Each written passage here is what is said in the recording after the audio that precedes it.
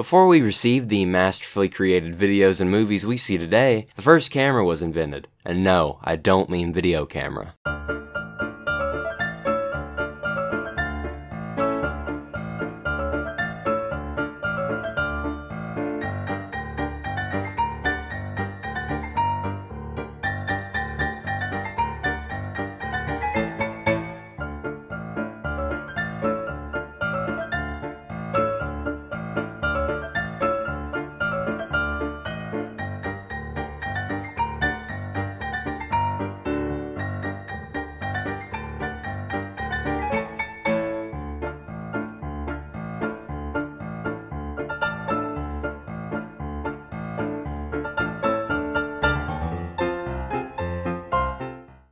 Beginning in the late 1800s, people began to experiment with photo by blending them together to give the illusion of a motion picture. But since technology was so limited and it was so difficult to capture that sort of video, motion pictures were rare. In the turn of the century, motion photography became groundbreaking. It was accomplished using multiple cameras and compiling the individual pictures into a single motion picture. This is something that you yourself could do today using a few cameras that are set off to go at sequential moments. During this time, production was limited to those who were experimenting and inventing due to the size, portability, and cost of the cameras, opposed to today where you have large companies, and even the general public with this type of technology at their fingertips. Upon hearing about motion photography, you might be asking yourself, well, how did these inventors view the films they created? They used this thing.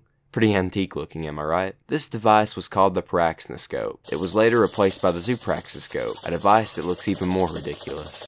Moving on to the early 1890s, Edison Laboratories introduced the public to the kinetoscope, a camera that used backlit celluloid fluid to project moving images. The only problem with the device is that it had a huge limitation. It could only be viewed by an individual, as an eyepiece and magnifying glass were needed for viewing. Later, the company went on to open the first production studio, the Black Maria.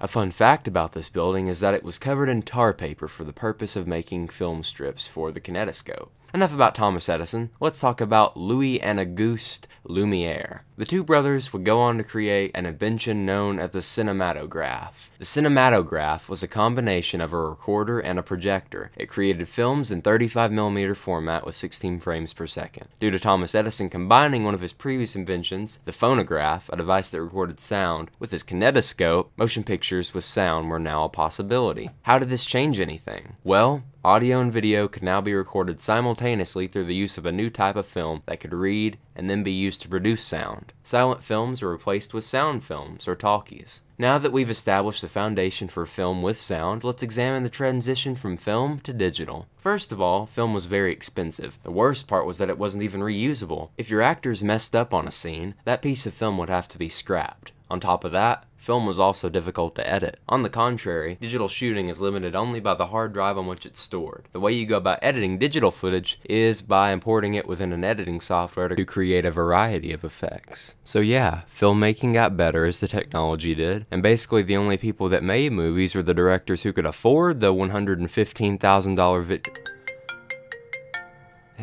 Hold on one second, I need to answer my phone. Hello?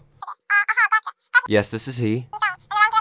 What do you mean I forgot to mention cell phones? Ah yes, the invention of the smart device. Beginning in 2010 with the iPhone 4, this device and others like it were capable of recording in 720p. Just a year later, Apple would create the iPhone 4S, which could record at a stunning 1080p, a resolution that would go on to become the standard for video everywhere. Nowadays, with every new phone comes the capability of recording 4K video. Alright, that's cool, the public can make videos, but up until 2005, could they really share them with anyone?